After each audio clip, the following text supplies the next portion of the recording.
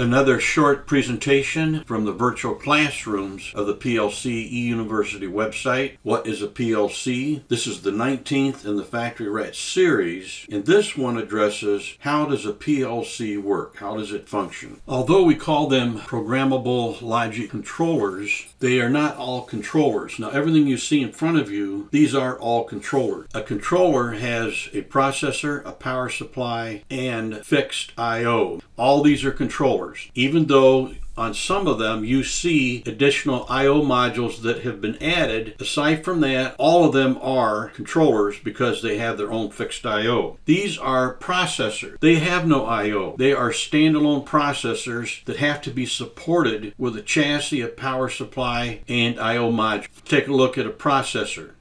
A processor has no I/O. The default memory structure does not have any I/O assigned for input and output images, whereas a controller or a processor after I/O modules have been assigned is going to show file 0 and file 1, outputs and inputs. This is the default configuration for a Micrologix 1400, which is a controller. It has fixed I/O. So it permanently has the first 6 words in memory assigned to be used with outputs and the second 8 words. So the first 6 words is an output image, and that output image, we call it an image because it's an image of what the processor wants the outputs to do. It also has an input image, in this case 8 words, and this is an input image or an image of state of the inputs. Then there's a status file. This is fixed. This cannot be changed. And then, of course, you have data files that each data file is the first element of an array that can be expanded for binary, timer, counter, control, integer, and maybe floating point. And then, of course, ladder logic resides in the program. By default, you get one program file. In this case, it's called LED2. One more time, the only difference between a processor and a controller is that a processor is a component of a PLC. A controller is a PLC in its entirety. A processor has no I/O permanently assigned to its memory structure. A controller does, but you can expand file 0 and file 1 down at the bottom if you add more modules to that controller. So we have an output image where we will store the state we want for the outputs to be in. We have an input image where we will store the state of the actual input field devices.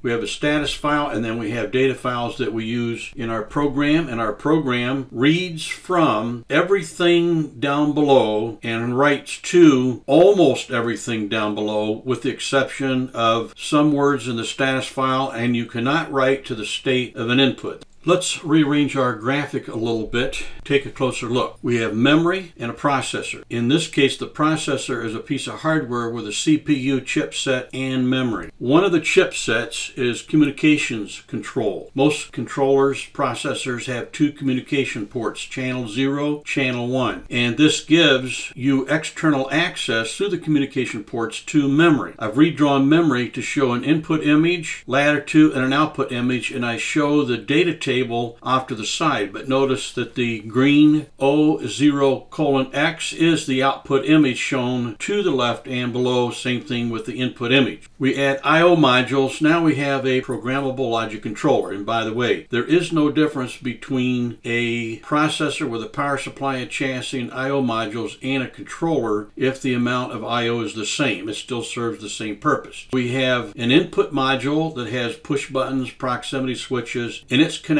to the processor by means of a backplane in the chassis. We also have an output module that's connected by the backplane in the chassis. The first step for a controller when you put it in the run mode is it does some housekeeping, but the first step that we're concerned about is that it gets the input image. That means that it goes out onto the backplane and collects the state of all of the input screw terminal voltages, one module at a time, and it fills up the input image in memory with the state of all those inputs. Then it executes the program. Remember, the program can read anything in memory and write to almost anything in memory, but specifically we write to the output image, and then the output image is sent out across the backplane to the output modules, one module at a time, and then it does the whole thing over again. That is the complete scan for a PLC. Collect up the inputs into words in memory, execute the program against the state of all the bits in memory. The conclusions are also recorded or written into memory, especially into the output image, and then the output image is transferred out to the output cards, and then it does it all over again. Now there is a fourth phase in there, and that is communications and housekeeping. I cannot overemphasize this enough. When the program is scanning the ladder file, the processor never goes out and looks at the state of inputs or updates outputs. It runs the program solely against the values stored in the input image, and it writes to the output image. The I/O and the back plane are completely out of it during the program scan. And that is how a programmable logic controller works.